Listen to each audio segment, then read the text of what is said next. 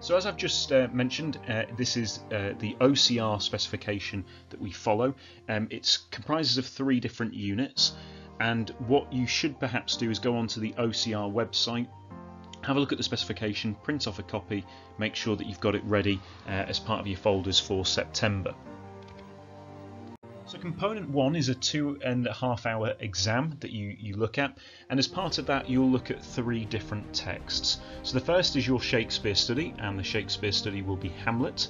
So it would be a good idea for you, if you haven't already, have a look at some productions of Hamlet, have a look at some, if you can get a copy of it as well so that you can read along through. That would be particularly useful.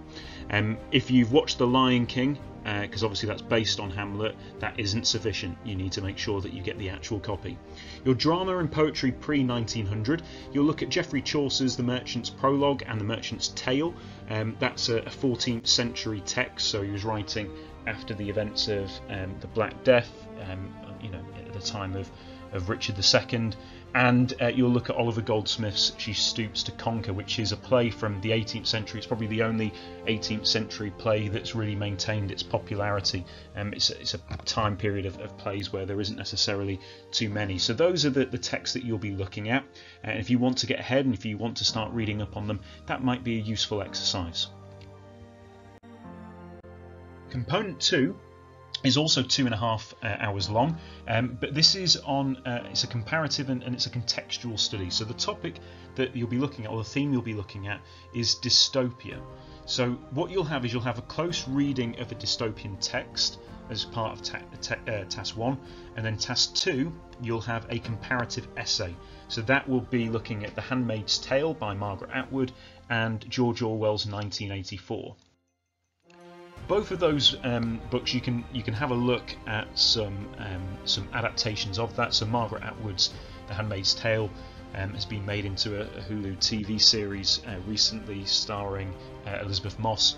I recommend having a look at that. You can get quite a few of them on 4OD, and actually it goes on past the events of Margaret Atwood's first book.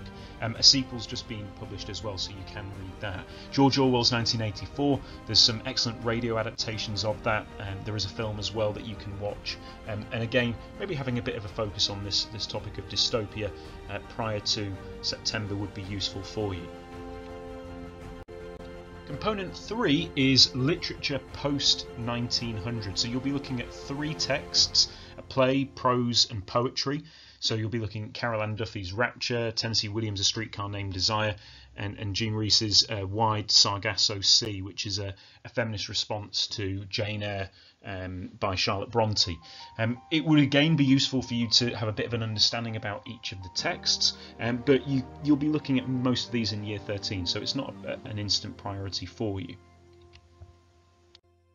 The department is led by Miss Kainth, and if you've got any questions from this, you can contact her. But next year you'll be taught by Miss Kainth and Mr. Eastwood. It's a big department, the English department. They're all based in the Folian Centre, and if you have any questions about your particular work or anything that you're a bit unsure about, obviously you can go see your subject teachers, but because there's so many different members of staff, you can contact them as well. You've got support from dedicated subject specialists and examiners. So Miss Kainth is an examiner for the OCR board. It would be useful to make sure that you get her insight about how different questions are assessed. There's a 100% pass rate in the subject, with a proven record of students achieving A's and A stars, and because they're all based in the Folian Centre, the department is able to utilise the drama space that's available, the multimedia suites of computers that are there, and the department takes advantage of our close proximity to a number of different theatres and base in Birmingham to have theatre trips and lecture days as well to support the learning.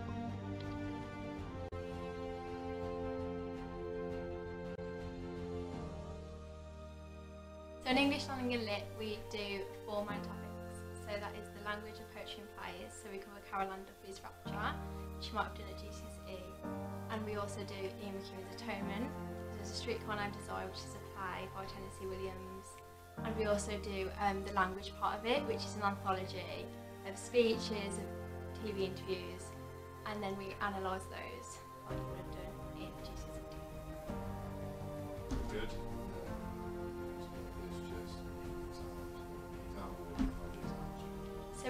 OCR, and they put the writing as a reader and reading as a writer, so that it's EMQ as atonement, and then we analyse that, which is second hour, and then we do our own creative writing and write a commentary on it. So we say why we chose to use such devices, just to show off how much knowledge we know for the language side of the specification.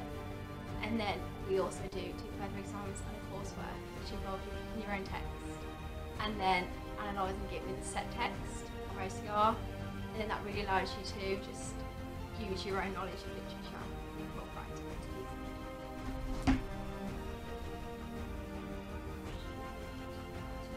these. So when you do coursework, you'll be given a coursework mentor, and it'll be any of the teachers from the English department, and they will work specifically with you in your freeze, out of school, on Zoom meetings, whatever, just to help you directly with the coursework. And they're always just an email away, so if you need any more help. Good. And just how you found doing the course? I've really enjoyed it. It was my favourite subject to GCSE, so I was always a bit apprehensive about what it would be like at A level. But it's just so much fun. There's so much diversity within the text, so you can really explore what you find is interesting. And it's my favourite subject, definitely. It can be difficult. It's a massive step up, but I 100%